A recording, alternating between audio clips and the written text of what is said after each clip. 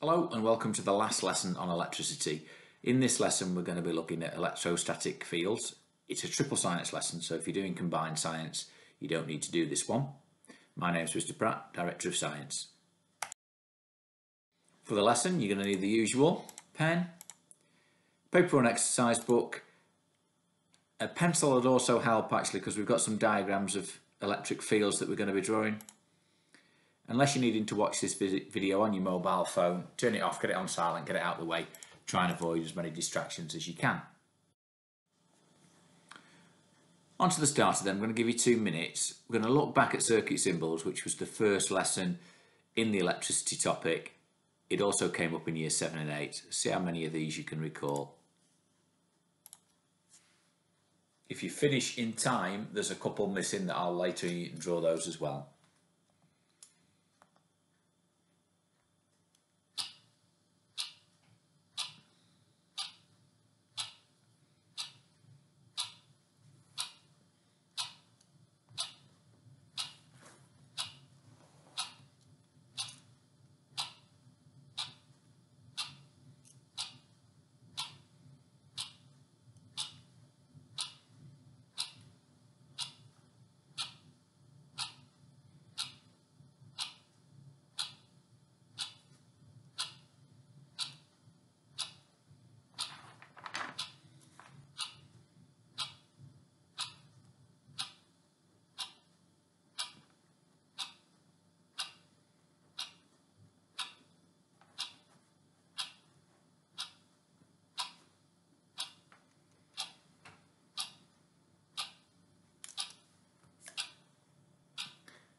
A minute left. There's 2 missing on there. If you can remember them, draw them. A light emitting diode and a thermistor.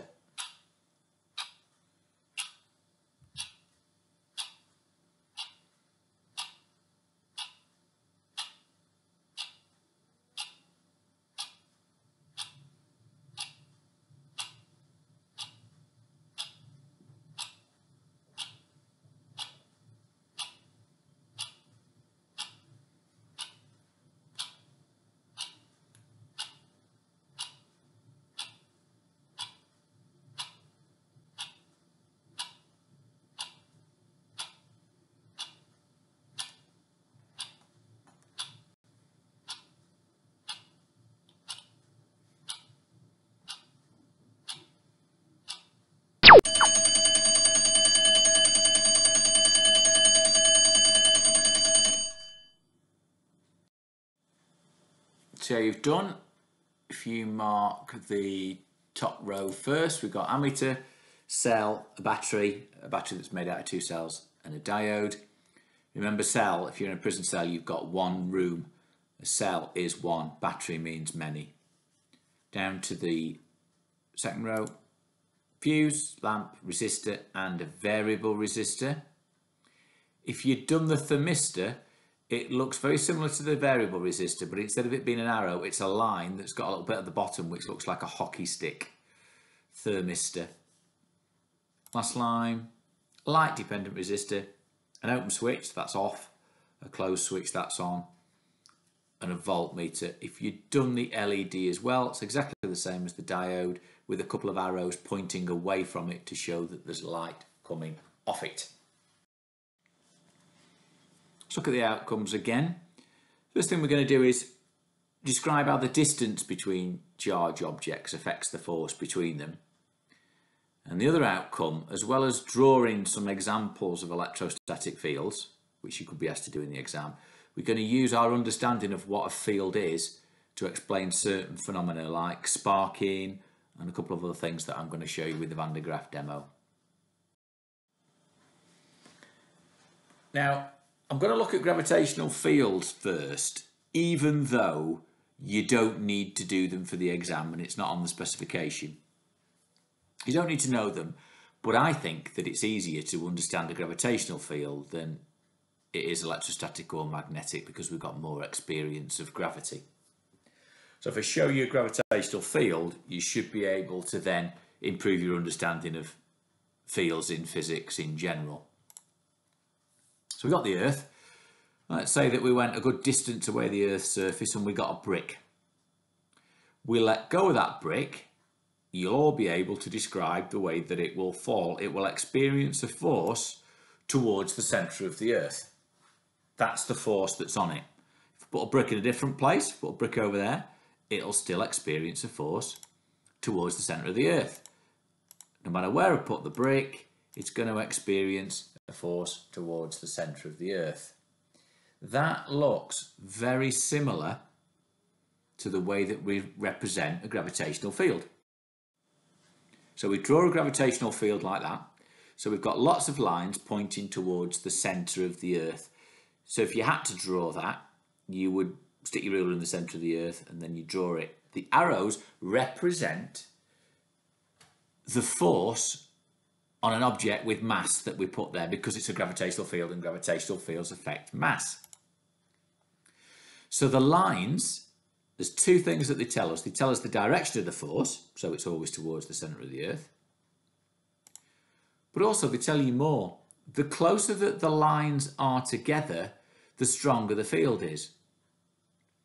So if you've got an object that's very close to the earth, it experiences quite a strong gravitational field. But as you move away, the lines get further apart, so the force on an object gets less. So the force of gravity decreases as you move away from the earth.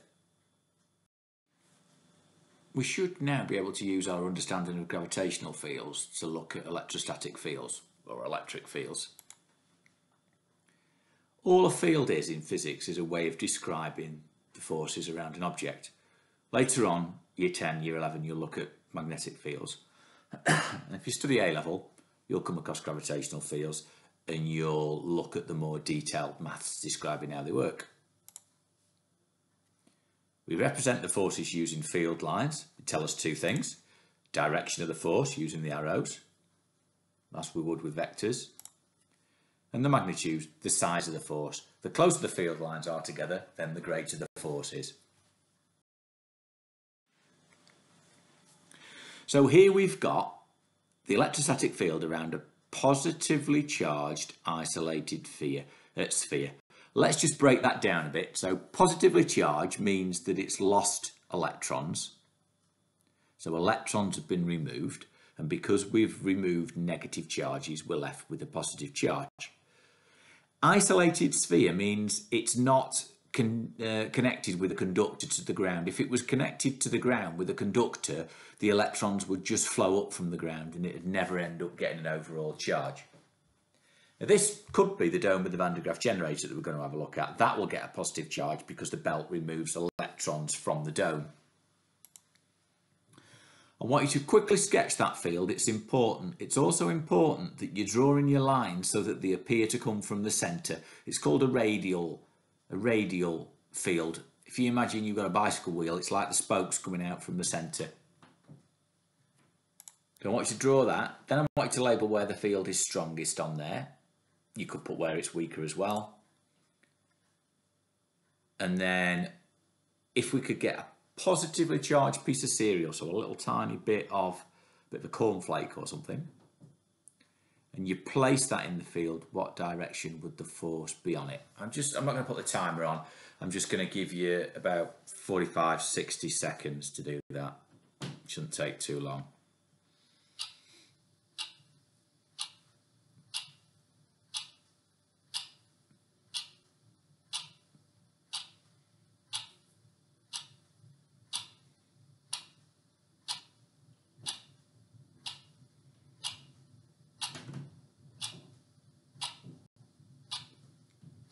When you're drawing the field as well in an exam, you don't need to do as many radial lines. As long as they're coming out of the centre and they've got arrows on, that's fine.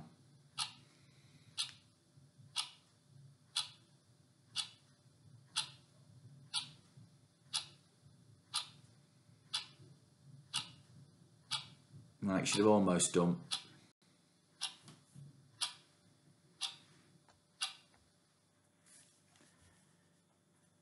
Point to remember, the field lines in an electrostatic field go from positive to negative. When we get to magnets, they go from north to south. So here we've got positive to negative. So because this insulated or isolated sphere has got a positive charge, the field lines are coming off the positive, they're moving away from the positive. The field lines, they'll just be strongest as close to the surface of the sphere as you can get. So you should have labelled somewhere near the surface of the sphere. The field will be weaker as you move further away. If you put a positively charged piece of cereal in there, the force will be in the direction of those field arrows, so it would be moving away, to be forced away from the surface of the sphere. What that field shows you there around that charged sphere is the direction of the force if you were to get a positive charge and pop it in there. So the positive charge would move away because like charges repel. So it's always convention, it's supposed to represent the force on a little positive charge if we put it in there. So we've got the field around a positively charged sphere then. If I get a positive charge and I pop it there, what the field will show us, it will show us the direction of the force on that positive charge when I put it in the field. And because it's repelled, it'll move along the field lines like that. An electrostatic field then shows the direction of a force on a positive charge. That's why it goes from the plus towards the minus. What I want to do now is very quickly try drawing the field lines around that negative isolated sphere. Just give you 1 minute.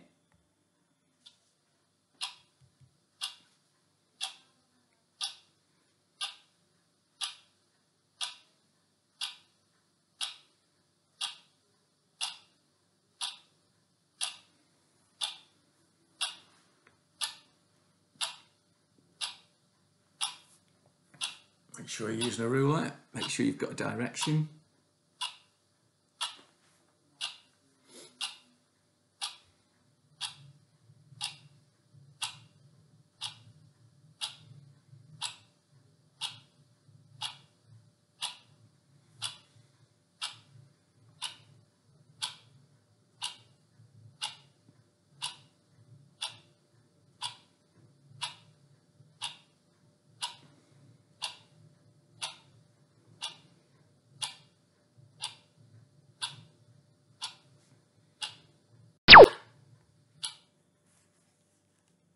See how you've done. It should have lines like spokes, it's radius, so they all should appear to be coming from the centre. And remember, it shows the direction that a positive would move in that field. So this time it's towards the minus. You always do the lines from the plus to the minus. Next one then, 1 minute.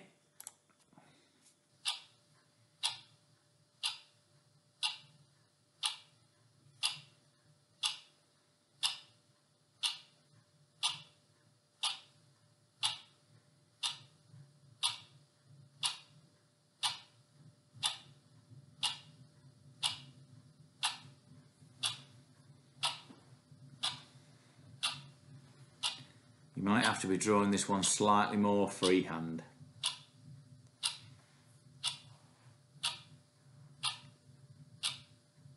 It's a bit more like a bar magnet field, if you can remember that from lower down school.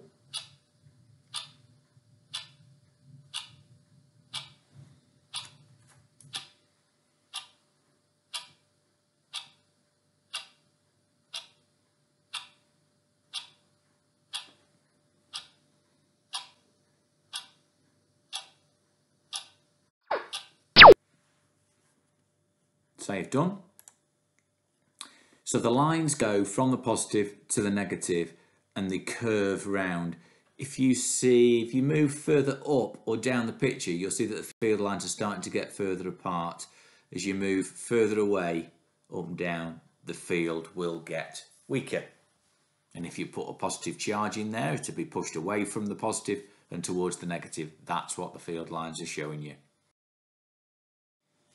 Next one, 1 minute.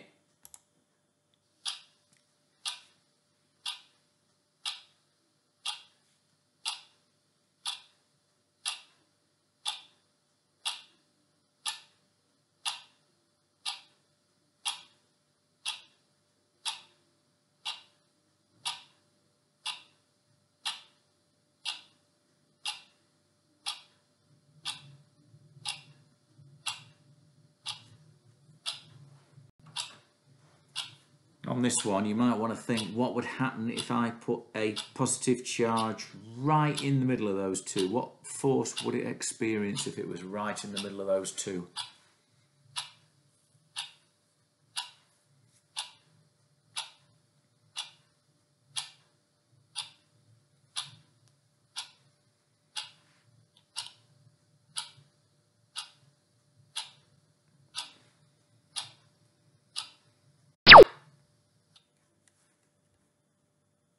See how you've managed.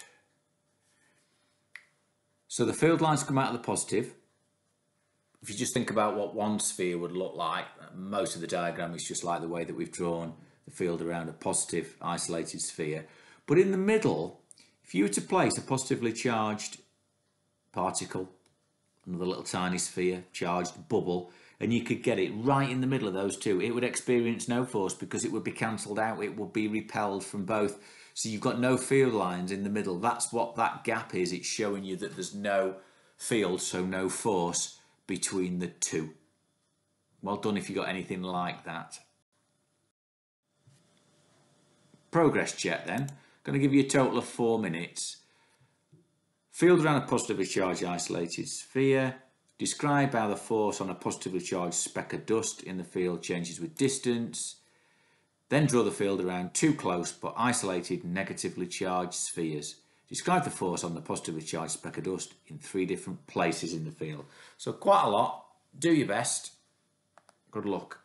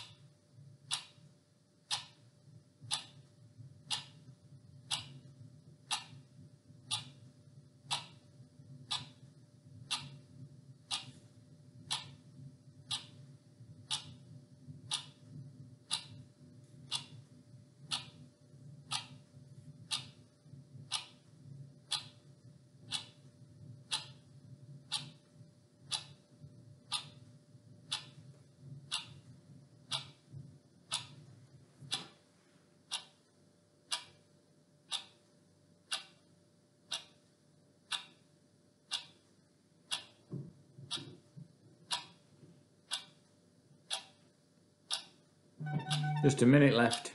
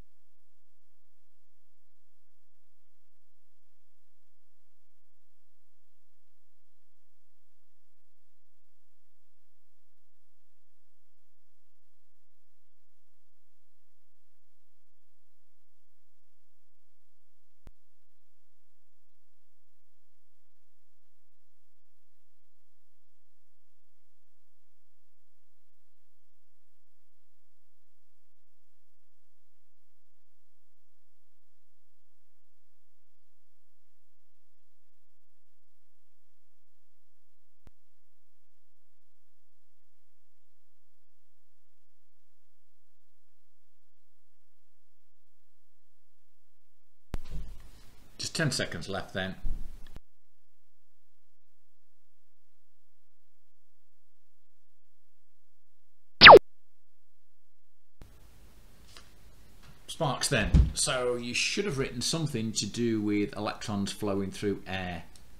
For that, it's basically an electric current through air. Explain using what you know about electrostatic fields how the sparks are produced. Electrons are rubbed from one place to another, so we get a large number of electrons in one place, electrons missing, a positive charge in the other place, which gives you potential difference, and then if the potential difference is big enough, you'll get a current. If the dome becomes positively charged, which way are the electrons moving? Well, they'll be moving to the dome, coming up from the base to the little smaller sphere and then jumping across to the dome because the dome is positive. I'm going to look at now using the Van de Graaff generator to show some different repulsion, including flying pi cases. So you get the pi cases, you stack them on top of the Van de Graaff generator. So initially everything has got a neutral charge, same number of protons and electrons, and then you switch it on. As soon as you switch on the Van de Graaff generator, the pi cases fly off with the top case coming off first. The bottom cases are held down by the weight, so they come off one at a time. You notice the smaller bung cases come up a lot quicker than the bigger ones. Here just some polystyrene beads being repelled, and then a bit of cotton, could be someone's hair if you could get them to stand with a hand on the Van de Graaff generator isolated, all showing repulsion.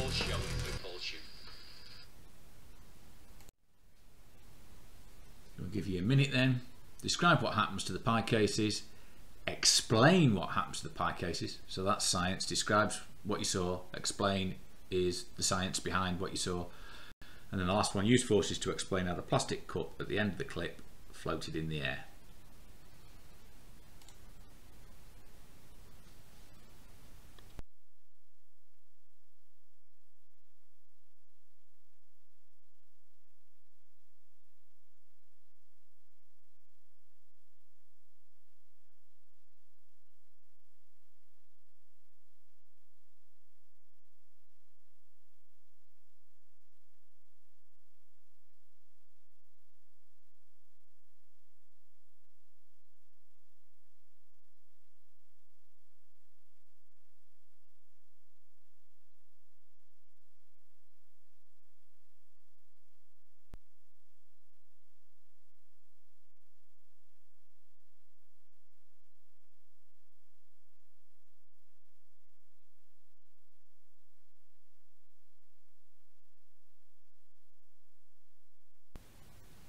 Finishing off. So this one's simple. Describe what happened to the pi cases. They were repelled and lifted off the top of the dome one at a time. Explain what happens. The dome gets a positive charge because it's lost electrons. So the pi cases get a positive charge because they've lost electrons as well. Pi case is positive. Dome is positive, so they're repelled, and they come off one at a time because the weight is keeping them down, so they just leave one at a time. Use forces to explain how the plastic cup at the end of the clip floated in the air. It will have been, the plastic cup will have been positive, the dome will have been positive, so we get a force of repulsion. If the cup was floating in the air, the force of repulsion must have been equal and opposite to the force of gravity trying to pull it down. Last one then, going to have a look at lighting a Bunsen burner using static electricity. You may have, if you've got a gas hob on the oven, you may have a button that you hold down that clicks, produces static electricity, you get a spark and that'll light the gas. So it's a very similar principle. So I'm hoping to show you a use of static electricity, a static lighter, and get you to think about the potential dangers of static electricity as well, which we saw in the previous lesson.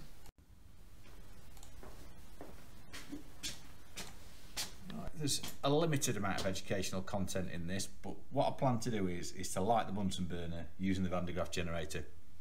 I have done this before, getting students to get charged and then move the finger towards the Bunsen burner. All I've got here is Van de Graaff generator, charged positive, connected to the smaller dome, so that's positive, and then the base of the Bunsen burner, I've just connected that back to the bottom. So as this becomes negative, that'll become positive, so the Bunsen burner will become negative, the smaller dome will become positive. If I've got enough of a strength electric field there, electrons will jump up from the Bunsen burner to make a spark, heats the air, should be enough to light the Bunsen burner. If I turn the gas on at the right time, you can hear it clicking like a cooker lighter. Oh, there you go, perfect. Let's try it again with a bit of a bigger spark. I'll put the lights off this time.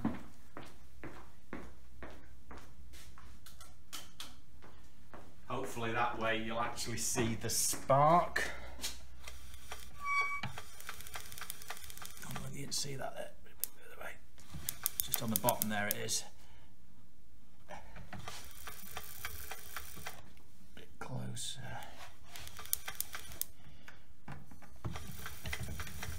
Come on, spark. Just need the spark to catch the gas. There you go. Oh, they blew it out. Brilliant, there you go. So that's the use of static electricity. You've possibly got a cooker, you've got a button that you press, generates static electricity, and then that spark is near your gas as an automatic lighter.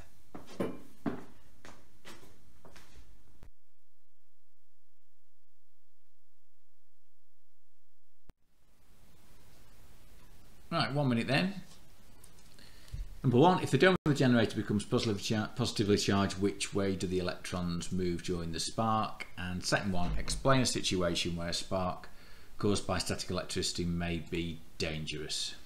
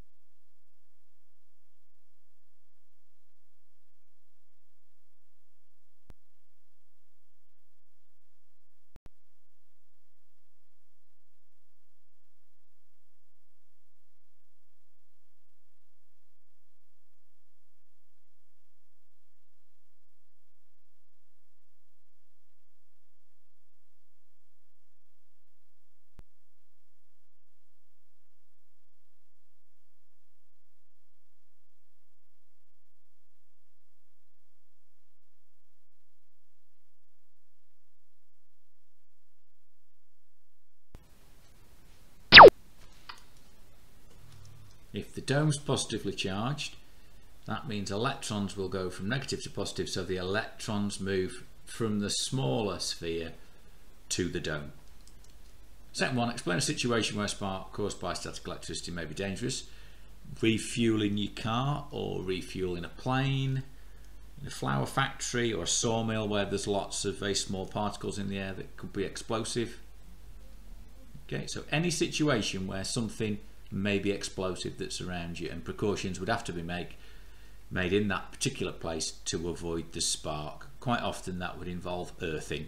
If you earth something, the charge can't build up because it'll flow, the electrons will either flow to the earth or from the earth, depending on whether the object is becoming positively or negatively charged. Exam question then, 2 minutes, off you go.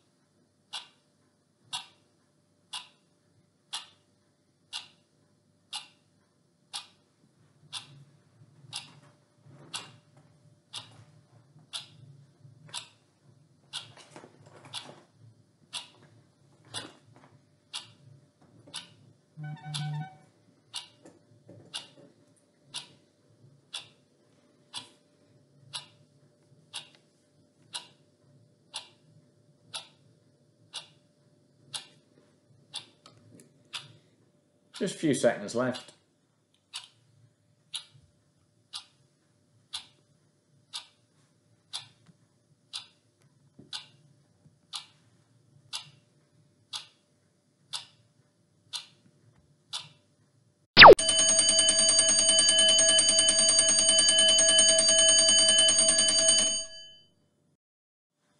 Self-assess it then, out of 3 marks. This content that I've shown you and the questions that I've asked you have been quite repetitive.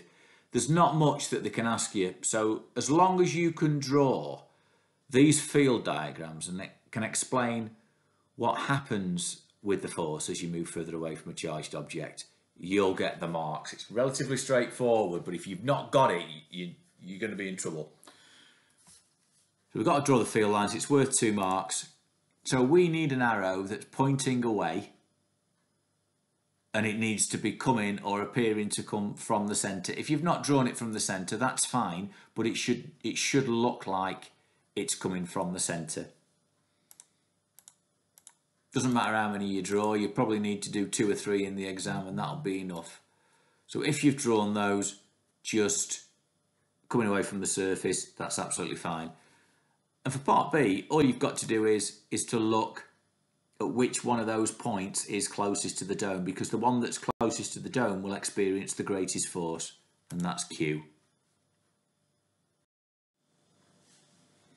Quick plenary quiz then, 1 minute, write down the units for those 6 quantities.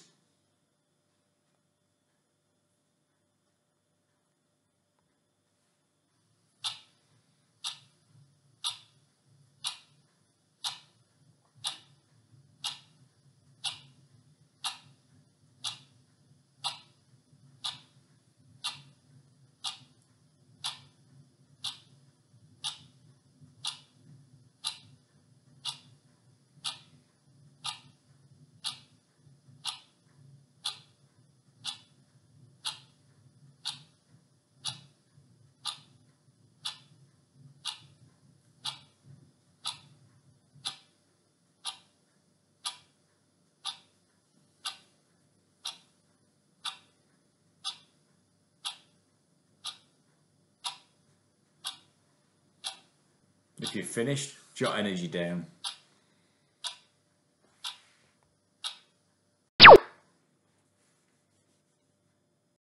So you've done, so we've got charge is coulombs, capital C. Current, amps or amperes, capital A. Potential difference, volts, capital V. Power, watts, capital W. Resistance, ohms, capital Greek letter omega. And time is seconds, small letter s. If you've done energy, that's joules, capital J.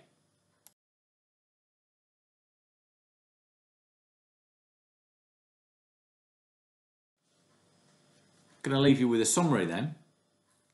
Got some different field diagrams for you. At the bottom, a quick note on what the field lines show you and how you draw them. If you need to get anything into your notes now from that summary, just pause the video and get them jotted down. That's it for electricity. That's all I've done. So I'll see you again, this time for a different topic.